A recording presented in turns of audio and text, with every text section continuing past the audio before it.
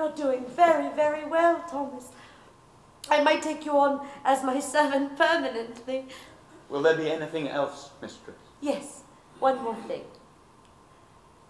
Call Stacy and tell her that you won't be coming home tonight. I can't do that. Oh no? You can't?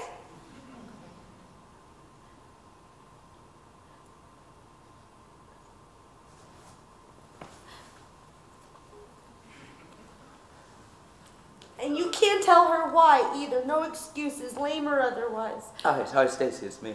I won't be coming home tonight. I won't be coming home tonight. No excuses. I can't tell you why. Say goodbye. Goodbye. Hang up. Turn off your phone.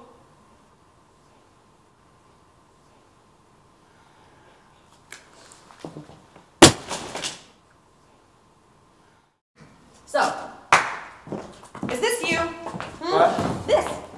Is it you? Pushensky Novacek, Pushensky. No, this isn't me. Maybe you're Vonda. This play doesn't have anything to do with me. You're just peeping over the fence. You're just the writer. Oh, I'm sorry, adapt. Why do people always think a playwright has to be the people he writes about? Because playwrights do that shit all the time. You put me in a play, I'll fucking kill you. Can't I just write characters? Sure, and you just happen to find these characters in an ancient German S&M novel, Herr Dr. Novacek. It's a famous book. Okay, so you didn't have an innocent instant when you were 12? No. In the library with a cat? No, again, no. Maybe you're still waiting on your big moment. All right, look. I thought this relationship was fascinating. Very rich, very complex. Okay. I thought the story was dramatic, naturally theatrical. Methinks the lady does protest too much! Wait for me tomorrow in the birch grove by the statue of Aphrodite. At what time? You can wait for me until I decide to arrive.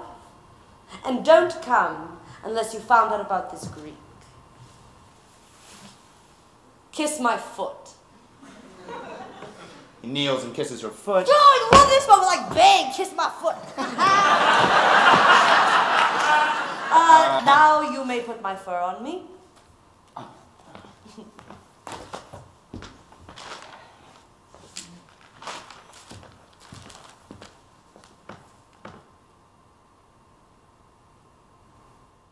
Sometime today, I felt as if I didn't know the first thing about them, or this play. Suddenly an actor turns to you and says, what should I do? Who am I? Right here, and you have no idea. You can't remember who you are, much less what they're supposed to be. Well, you just play the director.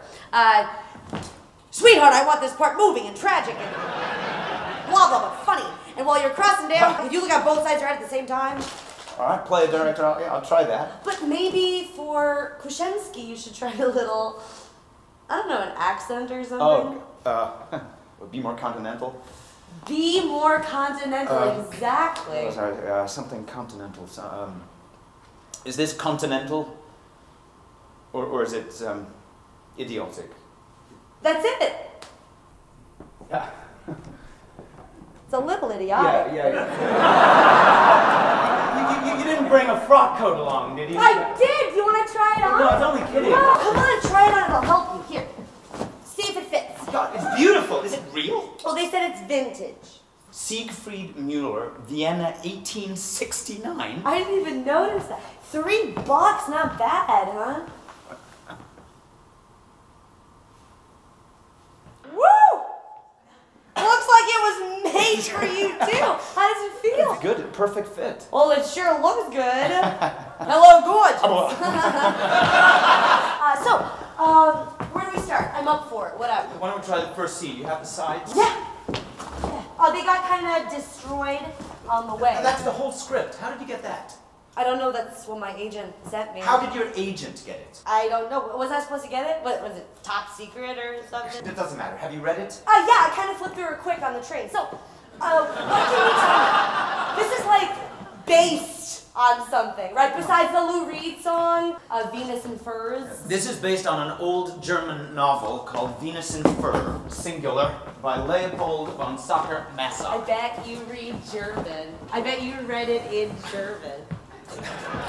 Well, I did, actually. Yeah. Anyway, the book was a huge scandal in 1870. Well, sure. I mean, basically, it's S&M porn. No, it's not S&M. You don't think it's porn? Or, pornish? For medieval times, I mean, 18 whatever. Venus and Fur is a great love story.